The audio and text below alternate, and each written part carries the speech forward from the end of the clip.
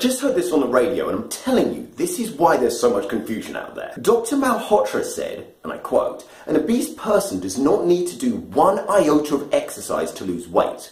They just need to eat less." Nice one, Doc. Yeah, you're technically correct. They don't need to. It's not a necessity. Lock an obese person in a dungeon with only water and vitamins, and okay, they'll lose weight.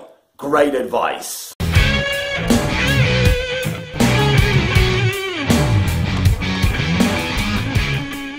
But it's also technically correct that if you gave them their current diet and just made them do 12 hours of CV a day, they'd also lose weight. So by that rationale, you could also say an obese person doesn't need to do one iota of dieting. They just need to exercise more. And the problem here is that both of these statements are convenient, quick, impactful, but really unhelpful. All these guys are chasing sound bites, but the solutions to the problems don't fit in a sound bite.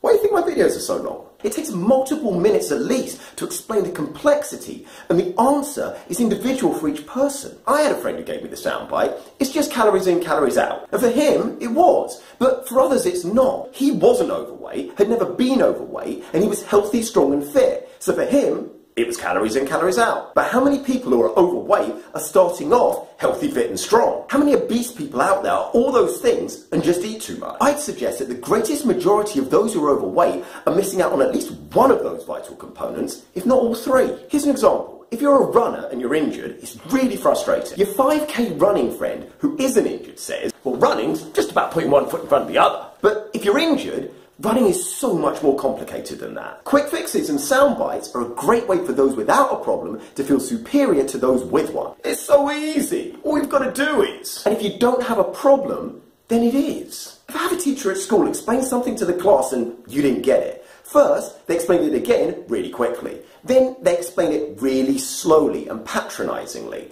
I don't know, maybe they're hoping their incredulity at you not getting it is going to somehow aid your learning process. And what sound bites really demonstrate is a genuine lack of understanding of the complexity of these problems. Preaching to the converted's easy. Helping and educating those that it doesn't work for, though, that's tough. Now, the fine print of his message is actually nuanced and quite reasonable. It essentially says, most people can't or won't do enough working out to offset consistently wrong food choices.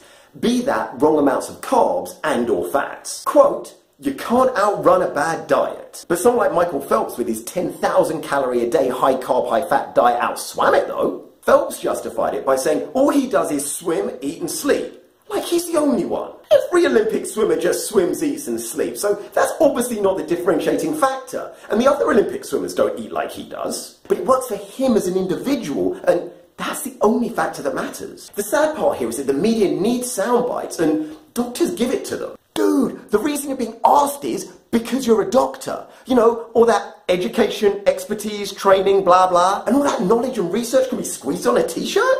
You're leaving the average man and woman thoroughly confused. There are so many factors that play into obesity and even resistance to weight loss. When everyone was told, just do it, in regards to exercise, the physio, osteo and chiro offices were overflowing with people. Why? Because just do it isn't that helpful. When we were told fat's bad for you, a whole generation struggled with their health because they didn't get the right amount or type of fat in to support their health. And now the low carb thing's back around again, and it's a time bomb for their average man and woman's thyroid and adrenal function. Now, I actually agree that eating less high GI carbs for most people who don't do high intensity exercise is a good thing. The way they work out in the weights room or on the CV means they don't have a lot of use for the fast-acting sugars. They can predominantly fuel their general lifestyle with fats, and so less carbs could be a good thing. But people hear the general demonization of a food group, be it proteins, carbs or fat, and as a population, they make a wholesale wrong choice. There are those that train really hard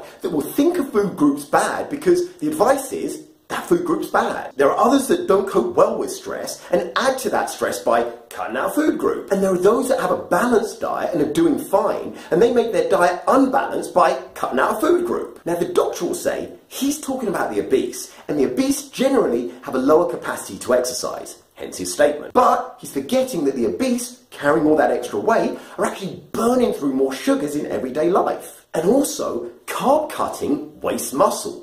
Now, cutting calories generally wastes muscle, but there's evidence to show that cutting carbs wastes more muscle than cutting fat. And the muscle wastage has to be offset with heavy, relative to the person weightlifting to preserve the muscle. Now the obese, although they're heavy and you'd think they'd have to maintain muscle in order to shift all that weight around all day, actually have been proven to have less muscle than the average. MRI studies have shown this, but study schmuddies. Now one explanation offered for this was that the obese do actually try to diet on and off more than the average person, and each time they do, they lose muscle and don't replace it when they come off the diet. So over time, less muscle, more fat.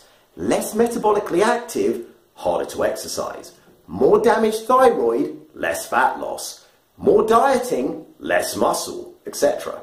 Now the calorie or food group restriction idea is used in bodybuilding and it's really successful. But beyond the fact that steroids do preserve muscle through the cutting phase, bodybuilders also have a massing phase after the cut. Bodybuilders have a massing phase, which is heavy weights and eating more, and then a cutting phase, which is heavy or lightweight and eating less. Dieters have diet and exercise, normally CV and eating less, and then binge phase, which is no exercise and eating more. So, no, you don't need to exercise, but it's a really good idea. Unless, of course, these diet-only doctors are going to start advocating that the obese start taking anabolic steroids to preserve the little muscle mass that they have while they're sitting on the couch. Mental doggy bag time.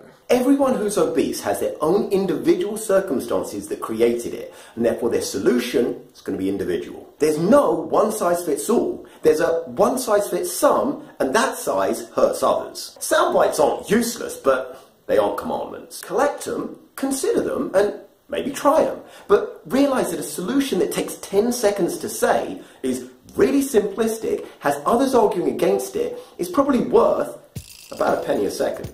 Hit the thumbs up if this makes any sense, because then it's worth at least £4. And if you like my vibe, please subscribe.